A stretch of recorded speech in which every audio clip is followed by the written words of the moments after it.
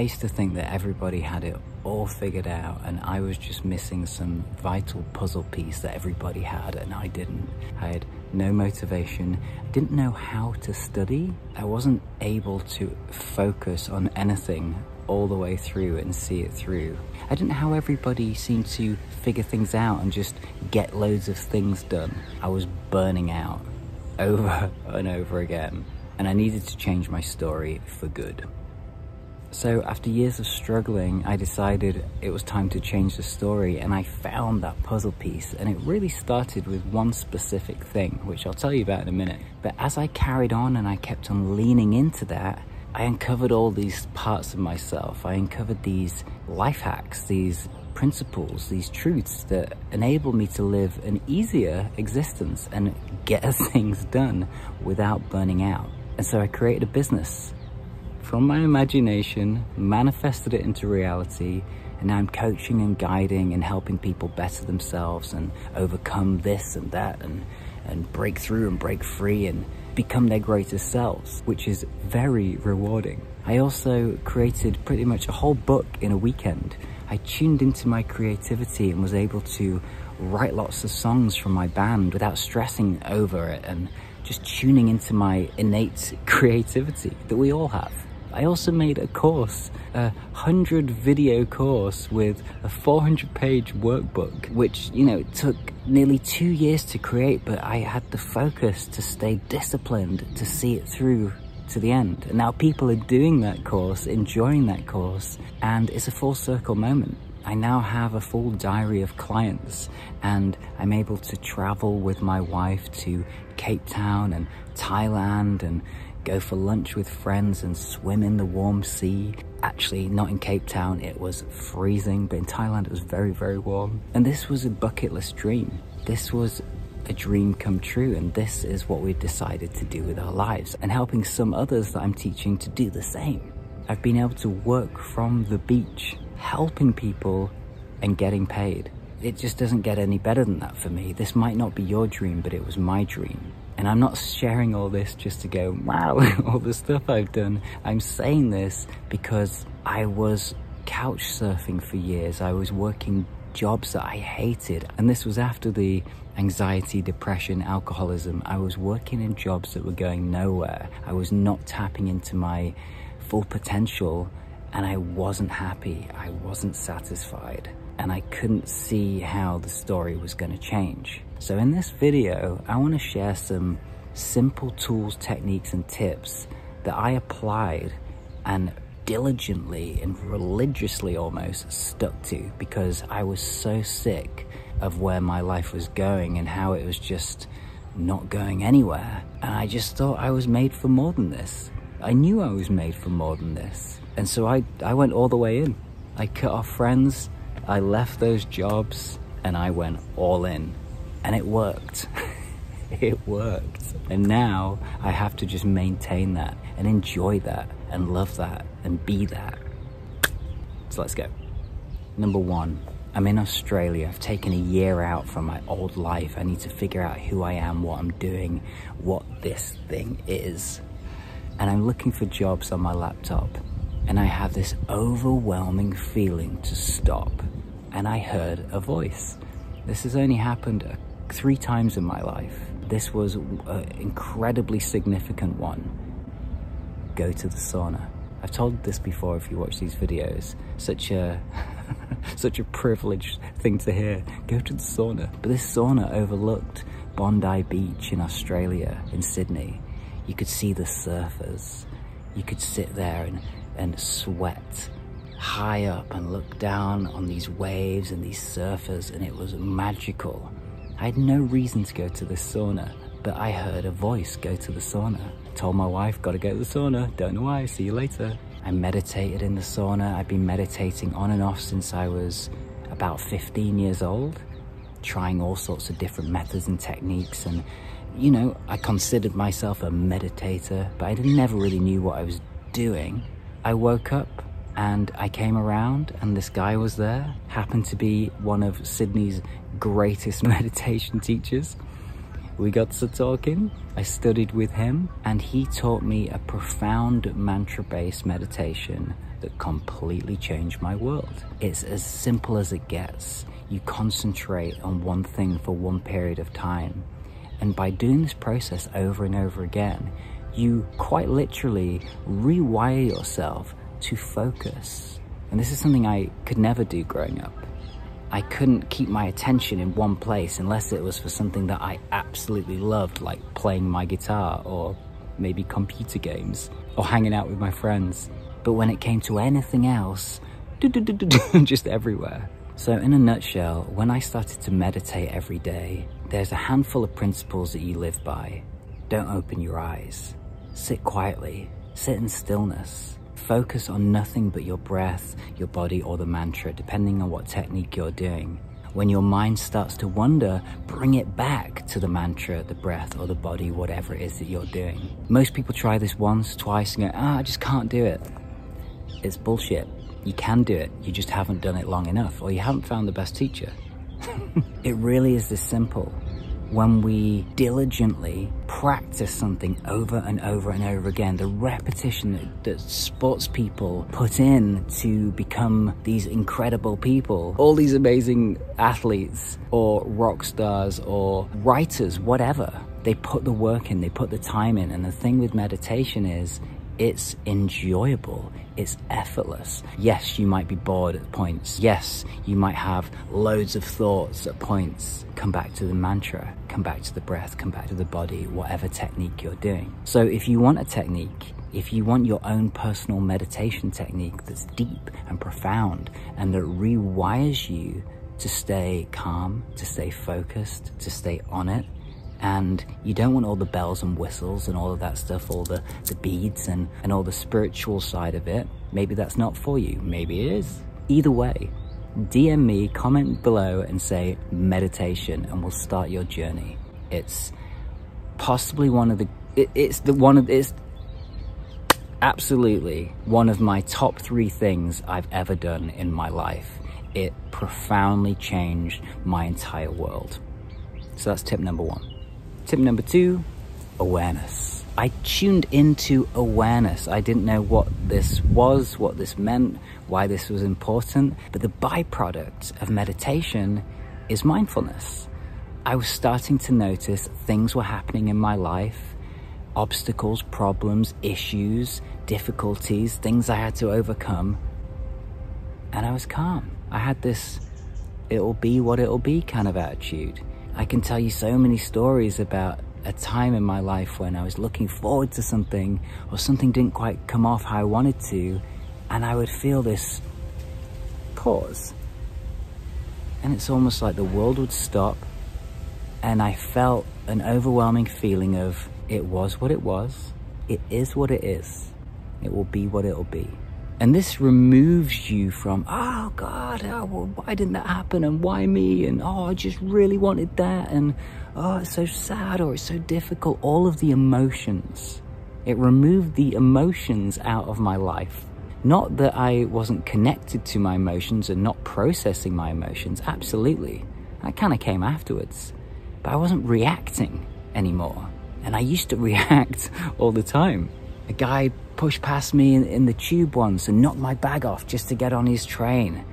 And this was, I believe, the first moment where I didn't react at all. I just felt nothing but compassion for this poor guy who was so unaware that he was knocking people over left, right and center to get on his train, to get to his busy work or whatever he was doing. And in the past, I would have gone, oh, you dickhead. Or I definitely would have shouted something. And it was like, pause. That just happened. It was what it was. Right now, it is what it is. It will be what it will be. What was it? It was a guy who was busy for work and he was unconscious and unaware and pushing past me. What is it now? Well, it's nothing. Nothing happened. I'm fine. Whatever. It'll be what it'll be. It'll just be a memory. I went to the gym once. I was really excited about it. I got a free guest pass to the gym and I packed my bag the night before and I got there and I got on the bus and I walked all the way there. It was a whole big thing, really early, and the gym didn't open till 9 o'clock and it was like 7 in the morning or something. And I stopped and I smiled and I just took the same journey back. I felt like this. Yeah, it was what it was. It is what it is. It'll be what it'll be. Not going to the gym this morning. But in the past, I would have texted my wife and said, "Oh, the gym's shut." And woken her up. And these are tiny examples, but in pain, when major things happen, in grief, in the big things in life, it was what it was. It is what it is. It'll be what it'll be. And I noticed I was responding and not reacting. I was noticing when I was stuck in the future thoughts, the anxieties would start to come in. Oh, that's a future thought that I'm trying to figure out. We feel anxiety when we're trying to uncover or figure out a future problem, which is impossible, which can be impossible. And the breath gets short, we get overwhelmed, and then when we're in the spiral of doom, we think about all the other things that are bad. So I was noticing when I was in the past thinking and I was in the future thinking. Meditation gave me this gift of awareness. It amplified it. It made me tune into it. And I started to notice, oh, I don't have to be in that. I don't have to have that voice. Oh, I don't need this one either. And life became about living in the now. If you're depressed, you're living in the past. If you're anxious, you're living in the future. If you're at peace, you're in the present. And this living in the present moment is a new way of living and being. It's not something we're always taught how to do. It's not always anything here for us in the present. So this is when we learn who we really are. We learn about gratitude and we learn about appreciating everything. And some people don't like that. Some people think that's a load of hippie nonsense. But most of those people are sad and depressed and not doing what they want to be doing. I started to notice when I started hanging around with people that loved what they did, they were encouraging, they lifted me up, they appreciated me, they encouraged me to be more of that. And I started to notice the opposite was happening. I was being pulled down. The jokes, the snide comments from the people that weren't doing what they wanted to be doing. Awareness taught me all of this. Taught me who I was, taught me who my real friends were, taught me what I should be focusing on, where I should be putting my energy. It allowed me to look at what I was thinking about. Is this good for me? Am I consuming good information here? The news. Is this objective news, or is this just news that's trying to put me in a state of fear? It allowed me to think about what I was listening to, what are other people's thoughts I was consuming in songs. It allowed me to think about what I was eating, the fried stuff, the fatty stuff, the oily stuff, how I was feeling after I ate all this stuff, when I drank alcohol, how I would feel after my hangover. Was this the aftermath of a hangover, or was I just depressed? Was I depressed or was I just sad? There's a big difference. Sad, you can easily cure. Depression, you got to do a bit more work, but it's still curable.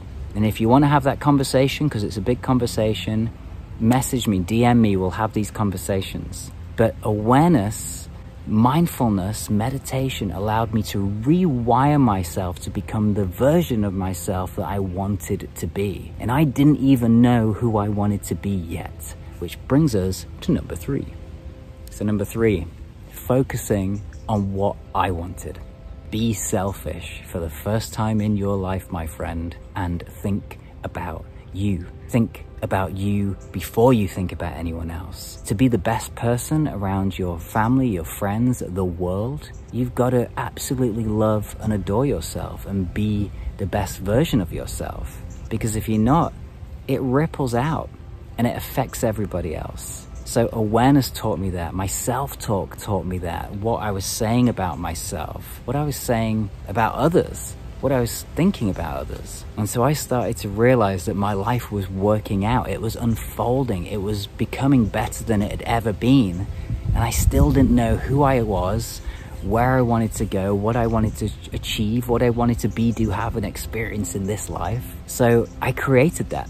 I decided to tune in to my mind and my heart and create a vision of what I wanted out of this life. And then I decided to just go for it.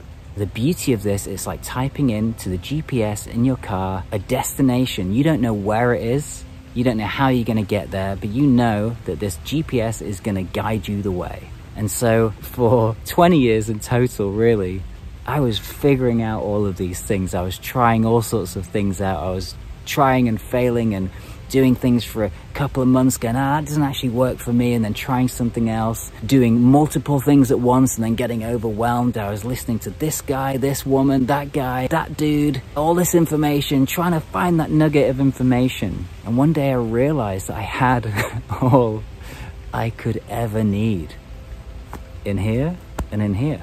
And I started just to listen to myself. Meditation is like climbing up a mountain and stopping and going in a cave and just resting and listening to yourself and your body, energizing, repairing.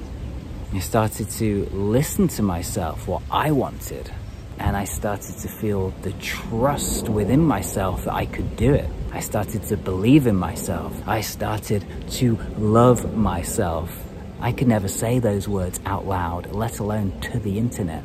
Loving yourself, appreciating yourself for all that you've been through, all that you've done, all that you are to be is, it doesn't get better than that. And if you can master that, if you can work on that every single day and love yourself, say to yourself, I love you, thank you, I love you, thank you. Even if you don't, even if you've got a lot of stuff to work through, I love you, thank you. Say it with me now, let's do 3. Hand on heart. Smile, relax your shoulders, breathe in. I love you. Breathe in. Thank you. You're saying this to yourself, from yourself. Breathe in.